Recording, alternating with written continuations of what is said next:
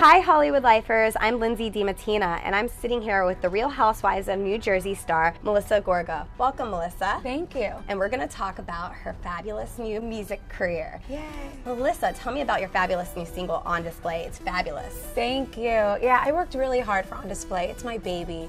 It's my first song, so it was me growing and trying to learn how to record a song, what I wanted to record a song about. I think people get a little confused on the meaning of On Display.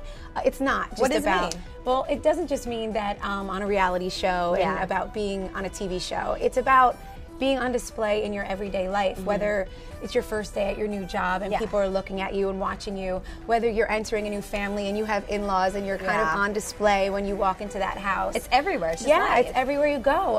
And I really feel it's a song about empowerment and you know, people are looking at you, they're waiting on you to do something wrong, but you're not gonna, you're standing tall. So you had your first live performance this past weekend, which is awesome. You worked with Chris Judd at Stock in Long Island. With Chris Judd, who is an amazing choreographer. What was it like being on stage? You wrote in your blog that you wanted to go back and do it again. It was crazy. I loved every minute of it. Chris was such an amazing choreographer. I mean, his credentials are endless. Yes. I mean, he was Michael Jackson's backup dancer. Yeah, so to have him, I am a die-hard Michael Jackson fan. Who isn't? So for me, it was amazing. It was Do you have any other performances coming up soon that your fans can check out? Or? I do actually, nothing confirmed, but you can check with my website, melissagorga0. Your single's available on iTunes. Yes, my single's available on iTunes, and there's an incredible remix as well that's available on iTunes, and the remix it's good. Have you heard the comparison that, you know, Real Housewives of New Jersey versus Real Housewives of New York City, Countess Luann and her singles?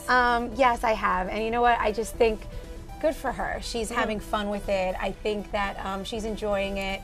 You know, God bless them. Would you ever want to do a duet with her? You know, if I ever had to do a duet with one of the housewives, I think I would do Candy. And is there any, you know, recording artist that you would love to, you know, do a duet with? I would love to collaborate with Pitbull. Come on, Pitbull, you hear that?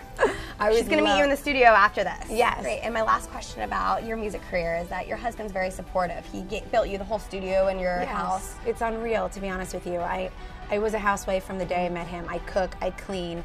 There were no maids running around my house. There were no cooks running around my house. So, you know, he's used to having me home with my kids, pregnant, you know, and now he's being so supportive to kind of let me go out there and reach for my goals and achieve my dreams. That's great. That's amazing. I love him for that. Melissa, thank you so much for joining us in the hot pink seat. And Hollywood Lifers, make sure to keep tuning in to HollywoodLife.com for all your celebrity entertainment news.